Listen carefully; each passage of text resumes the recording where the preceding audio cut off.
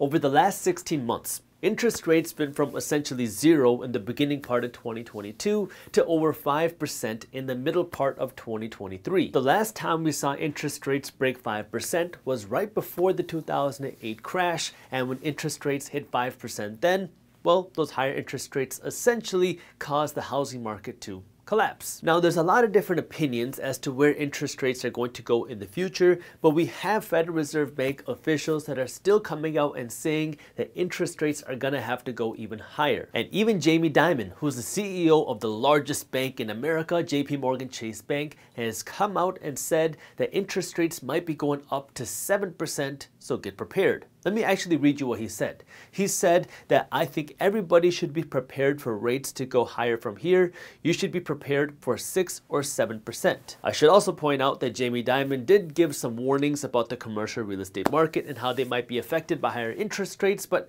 I'll get to that a little bit later in this video. Now, just so we're on the same page, when I say interest rates are at above 5% today and Jamie Dimon says that they might be going to 6% or 7% in the future, I'm not talking about mortgage rates. I'm talking about the federal funds rate. See, interest rates, the federal funds rate, are the interest rates that the Federal Reserve Bank sets. The Federal Reserve Bank is the central bank here in the United States, and they have the ability to set what's called interest rates. Now, these interest rates that the Fed sets is not the interest rate that you have to pay as a borrower. These are interest rates that banks have to pay to borrow money. You can think of it kind of like the wholesale price that banks get to borrow money at. The banks get to borrow money at a certain price, and then they jack up this price, and then they give you the retail price. Just like when you go to Walmart or you go to whatever grocery store, you go and pay the retail price. The grocery store pays the wholesale price. So this interest rate that I'm talking about is the wholesale rate, the interest rate that banks have to pay to borrow money. And so when interest rates go higher for banks, they naturally have more pressure to raise interest rates to you. So when interest rates go up, that puts upward pressure on things like mortgage rates, car loan payments, credit card rates. All types of interest rates end up going up because, well, the wholesale price that banks have to borrow money at also goes up. The reason why the challenges that we're facing are so unique right now is because most of us, myself included, have never lived through a time of true quantitative tightening. The last time we've seen true quantitative tightening was after the inflation that we saw in the 1970s and early 1980s. After that, we've been in an era of quantitative easing, and what that means is we've been in an era since the 1980s of loose money, low interest rates, and easy access to capital, meaning money entering our economic system. And that makes for an economic growth period because when you have more money entering the economic system, well, there's more money for people to buy things. Think of it like stimulus checks. If stimulus checks are going to people, people have more money to spend. Now, this quantitative easing isn't just in the form of stimulus checks, but it's in the form of spending. When the government spends more money, they can create more jobs. They can hire more contractors. They can pay more things because they can pay for more services. That's quantitative easing because it's creating more money that's entering our economic system. And right now, because of all the high inflation that we're facing, we are seeing the opposite happen. We are seeing quantitative tightening. Now, quantitative tightening is a couple things happening. Right now, what we're facing is the higher interest rates. The higher interest rates are there to reduce demand for products. The reason why we're facing high inflation is, one, because the government printed all this money with the help of the Federal Reserve Bank. So this created a lot of demand for things. A lot of money was printed and created, trillions and trillions of dollars. Some of this money was given to people. Some of this money was given to corporations. Some of this money was given to banks and institutions. Some of this money was given to the government. But a lot of institutions, people, and entities had money. Now, when you have money, what do? Well, you spend it. People took this money and they started shopping at Amazon, Lululemon, wherever. Businesses took this money and they started, well, buying more factories, opening more places, starting new divisions. And we saw institutions take this money, banks and institutions take this money and start investing into real estate. They started investing into startups. And so we saw a lot of money flow into our economic system, which contributed to the economic boom that we saw in 2020, 2021, and even into 2022. Then in 2022, things changed when the Federal Reserve Bank started the shift. They started shifting from quantitative easing to quantitative tightening because in quantitative easing, it was cheap interest rates and a lot of access to easy money. Well, when the Federal Reserve Bank started raising interest rates, they said that they're now going to shift from this quantitative easing to quantitative tightening, which means higher interest rates and less free money out there. So now when you're a business that's been relying on super cheap debt, or when you're an institution that's been getting money very easily, that way you can invest into other startups, you didn't really need a very big return to justify the spending that you were doing. Today, with interest rates significantly higher than where they were 12 months ago or 16 months ago, it's a completely different decision. Businesses are cutting back on spending. Banks and institutions are cutting back on lending. We're seeing people cutting back on spending. It's completely changing the dynamic of our economy, and our economy runs on, well, spending. When people have more money, they can spend more, which allows the economy to grow faster, right? When you go and you spend more money at Sweetgreen makes more money. They can open more stores and hire more employees.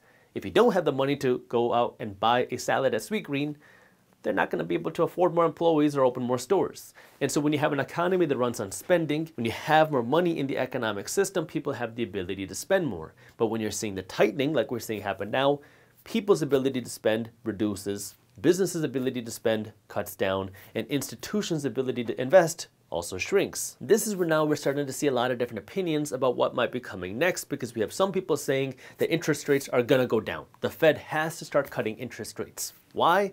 Because, well, we haven't seen interest rates this high for a long time, and it's hard to sustain interest rates this high. Although historically, the interest rates that we're seeing right now are still not historically high. On the other end, we have people saying the Fed is going to have to raise interest rates even more, because in order to bring inflation down, the Fed has to be more aggressive with the higher interest rates. However, the higher interest rates have a cost, and that cost is a slowdown in the economy, because higher interest rates make borrowing money much more expensive, and it reduces spending. When you reduce spending, that slows down the economy, and we're already seeing an economic slowdown. So the question is, how much pain is the Federal Reserve Bank willing to endure? And this is where now you have entities like JP Morgan Chase Bank talking about how you better be prepared for even higher interest rates. Now, we've been covering all of this in Market Briefs. Market Briefs is my free financial newsletter, and this is why, if you haven't joined yet, I highly recommend you do so, because you don't want to be blindsided by what's happening in the economy. We're working to keep you up to date with unbiased news daily. It's a free newsletter that you get 6 times a week. So if you haven't joined Market Briefs yet, it's a super fun read. It's easy to read and it's completely free. And I got the link to how you can join down in the description below. The issue is, while inflation has come down off of its highs, it's still extremely high. Remember, the Federal Reserve Bank wants to see inflation come down to 2%. We're still significantly higher than that. And this is where the Federal Reserve Bank has been saying that they want to do whatever it takes to bring inflation down. However, now that we're seeing pain in the economy, they're now facing this dilemma that we've been talking about for the last 18 months, that when you raise interest rates, it's going to hurt the economy.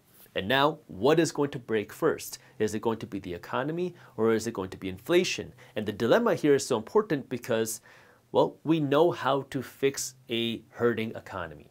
Recessions happen. They've happened pretty much every decade for the last century. That's a part of our economic system. But inflationary issues are so much more significant, because if you cannot get inflation under control, you can cause so much more pain to the economy. Inflation disproportionately hurts the working class, it disproportionately hurts the middle class, and it disproportionately hurts the poor. And so now, if you don't get inflation under control, not only do you hurt the average person in America, but you can also potentially risk a currency crisis, and that is significantly more devastating than an economic slowdown or a recession. And this is where now the Federal Reserve Bank is working to make sure we prevent a currency crisis, but they also don't want to see a recession. So the question is, what are they going to do in the future? And even with the interest rates where they are right now, this is going to have consequences in our economy. One of the things that Jamie Dimon, who is the CEO of Chase Bank, said was, pay attention to what's going on in the commercial real estate market, because the commercial real estate market has a lot of red flags flashing right now because of the higher interest rates. Let me read you what he said. The offsides in this case will probably be real estate. It'll be certain locations, certain office properties, certain construction loans. It could be very isolated. It won't be every bank. Let me explain what that means, because in the commercial real estate market, the way it works is you don't go out and get a 30-year fixed rate mortgage when you want to go out and buy a commercial office building. You go out and you get an adjustable rate mortgage, because that's the standard for commercial real estate loans. So now, if you want to go out and buy a $10 million or $100 million or $1 billion office building, you're going to go out and get an adjustable rate mortgage, which is going to readjust every 3 years, every 5 years, maybe every 7 years, but most, I would say, around that 3 to 5 year range. So now, if you went out and you bought an office a number of years ago, and you had a lot of debt on this property, like many commercial landlords do, well, that's not a big deal if interest rates go up, because generally what you would do is you would just raise the rents of your tenants. That way now you can support the higher expenses. That's kind of the way it works in commercial real estate, that when your costs go up, you just pass it down to your tenants. Well, the issue right now, especially in office real estate, is a lot of offices are sitting vacant or partially vacant. And a lot of companies are starting to downsize because of the new remote and hybrid work lifestyle. And yeah, a lot of companies are asking their employees to come back, but you're not seeing every office building fill up the way that it was before. Not to mention that we're seeing a lot of companies start to downsize themselves because, well, they grew too big too fast over the last few years. So now, what we have is we have a lot of office buildings that are sitting half vacant, completely vacant, or partially vacant. And now these landlords who own these buildings are seeing their debts readjust in the coming 24 months. And not just the fact that they're readjusting, but they're going to readjust significantly higher. In some cases, almost double interest rates where they were before. Which means if you see your monthly payments rise by 50% and your landlord's sitting on this office building that's not producing any income, you can't raise your rents because you can't get more tenants in there. And the tenants that are there are not going to be able to pay or willing to pay the higher rents. And so this is where Jamie Dimon is saying, well, if you have all these landlords that then become underwater on these properties, that they cannot support the monthly payments, they might be forced to sell these properties. And the second issue is there might not be enough buyers. For one, because people might not want to buy these properties, and number two, because the lending might also be slowing down. Let me read you what he said. You're already seeing credit tighten up because the easiest way for a bank to retain capital is not to make the next loan. This is tying in now what's going on in the banking sector. See, when people go out and they buy these commercial real estate buildings, they're getting money from banks. And we're seeing a lot of pain in the banking sector right now. And the reason why we're seeing pain is because a lot of banks are sitting on underwater assets. And these underwater assets are bonds, aka loans. And to give you a little bit of backstory on this, I've covered this in multiple videos, so I'm not going to go too deep into this right now. But banks are in the business of lending. And when in the last couple of years, they went out and bought a lot of bonds, these bonds were valued at a certain price. And when interest rates go up, bond values tend to go down. They're inversely correlated.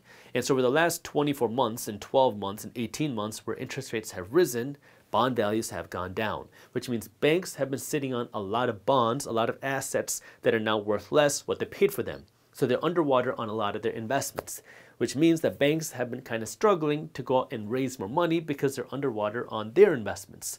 And so now to shore up some of their capital, what they're doing is, well, not lending as much money. This is the credit tightening up process. So now, look at what's going on in the commercial real estate market, where Jamie Dimon is saying that he expects more sellers to want to sell their commercial real estate properties, especially over the next 24 months, if interest rates continue to stay high, because a lot of landlords might not be able to continue making the payments. Now, in order for them to sell these properties, they're going to need buyers. Okay, well now the buyer has to be interested in buying this property, and then the buyer also has to be able to get the financing. And if we continue to see the higher interest rates, not only is that going to put pressure on the commercial real estate market, but that's also going to put pressure on the banking sector. And so you might have a buyer that's interested in buying a property, but they might not be able to get financing.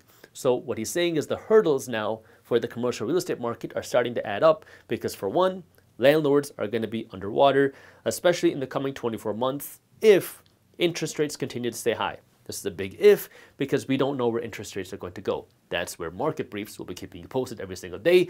But commercial real estate is here. We don't know where interest rates are going to go, but if interest rates stay high, that's going to put downward pressure on commercial real estate. Then you also have the issue of people being able to secure financing because of the issues in the banking sector, because if interest rates also stay high, that's also going to put more pressure on the banking sector, and that's going to make it much harder for them to continue making new loans, which then ultimately comes down to Well, what does that mean for the commercial real estate market? And that's the concern and warning that Jamie Dimon was talking about. And this is where now you want to be paying attention to what's going on with inflation, interest rates, and the economy. Now, I know this is something I've been saying for almost 2 years now, but we're really starting to see these things culminate and come together now. And this is where you want to be preparing. I've said this, I don't know how many times, but I'm going to say this again. 2023 is not the year for you to go out and finance a new truck. 2023 is the year for you to get financially smart, learn about money, put money aside. That way, one, you can protect yourself, and then also two, take advantage of opportunities that might come your way. And that starts by right now, you understanding this, learning, and building your finances. That way you can protect yourself and take advantage of opportunities that might come your way. Everybody is holding their breath in the economy right now. It feels like every week more and more institutions are coming out and saying or forecasting a recession is coming in the economy, which brings up a tough question. Should you begin investing today, or should you wait for markets to crash and then come in and buy at a discounted price? And the reason why this question is so difficult to